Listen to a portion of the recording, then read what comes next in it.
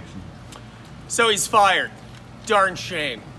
Once again, the Browns prove that the only job with less job security in the world than Cleveland Browns head coach might be VCR repair technician.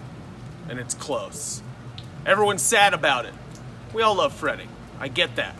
He's a very likable man. But I also like my friend Dave. But he shouldn't be the head coach of the Cleveland Browns. He works at Stouffer's in Solon in the IT department. Does a great job. He's a real nice guy over there. But that doesn't mean you should be a head coach. That was always my concern with Freddie. He wasn't ready. Being nice isn't enough. He got along great with Baker. That made everybody really happy. But it turns out that having an affectionate relationship with a 23-year-old boy isn't the criteria you should look at before hiring a head football coach.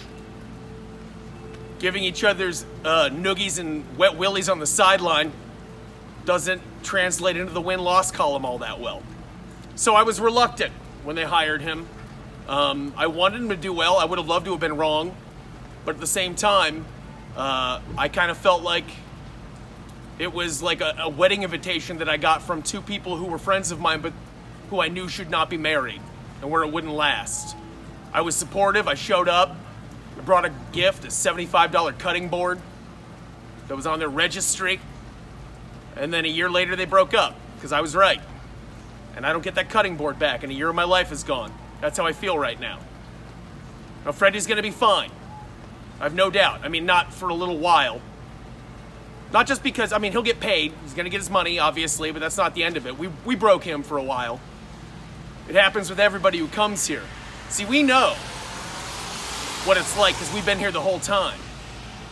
People like Freddie, coaches, players, they come in and they're like, I'm going to be the one that turns this around. And we're like, okay, good luck. Because they've succeeded at every level of their life. Grade school, high school, college. They did great. And then they're like, now all I got to do is go to Cleveland and fix this. I'm invincible. Nope.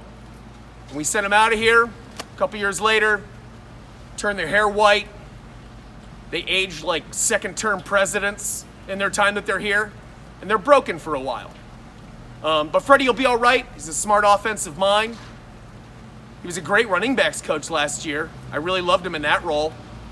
And he will be a good offensive coordinator in a couple of years once he shakes that off, what we did to him. But right now I want a grizzled old coach with a lot of experience who knows how to handle a bunch of nonsense. I still have some faith in Baker. Saw some more good stuff from him today, reminders of why we liked him last year. Put an offensive line around him so he won't get murdered.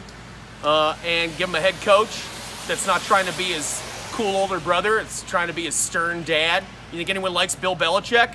One of the most hateful men on earth. But he gets results. Anyways, go Browns. Hang in there.